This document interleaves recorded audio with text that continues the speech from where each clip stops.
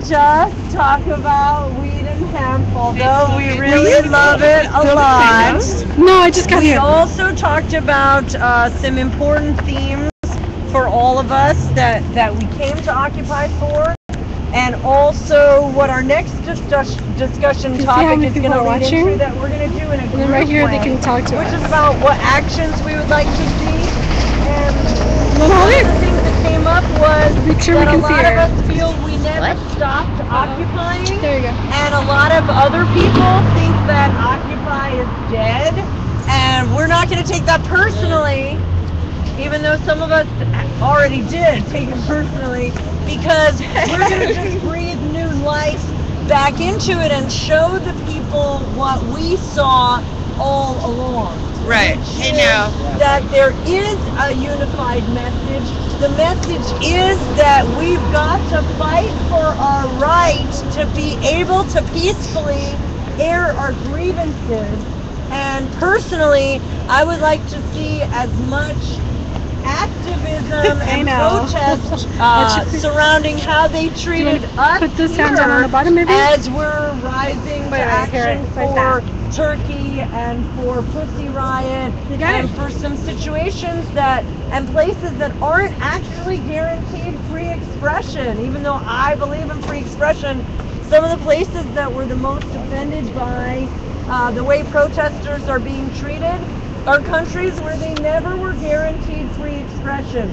But in this country, it is our right for sure, and I would like to see more ways that we can express that right, whether it's shocking or whatever, without make sure we see her. Arrested. It's sideways. No, sideways. Yeah, now we can see it better. This way. So, be careful. And I'm not a goddamn drug addict. One of the best things I would like to see is unity in the movement, because we do need to find a way to communicate less violently. Let's go get her. Let's go over here so we can And see one her. of the saddest things, so thanks James for coming, is that some of our strongest activists, the best way that they discredit us is to call us crazy, or to pick a fight with us, or to create so that we're not in accordance, so that we can't get done what we need to get done.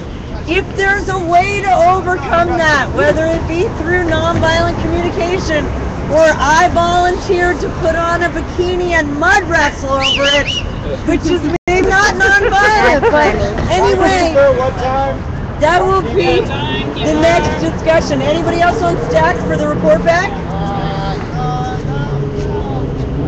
Okay, so Mary, report back, and then we're going to do a group discussion. It's going to be sideways from the people watching, right? A group report back. I'll just make my own thing, so I don't have to worry about accuracy of what I say. Although I sometimes call myself inaccurate. Let me touch you real quick. The one thing that Melissa has just said is that some countries do not have free expression. What they do have is a desire to express themselves, and when they do have the space, they create the space, and whether they have the space depends upon whether U.S. equipped troops are suppressing them, and whether that happens depends upon whether we protest U.S. foreign policy. Yeah, very. Second, what's that? No, just kidding. There are several people who have said, hey, let's create our own alternative lifestyle thing to counteract the corporations. Let us make our own little co-ops. Let us make this thing. That is one thing I disagree with, because it says, hey, we're going to be in our own little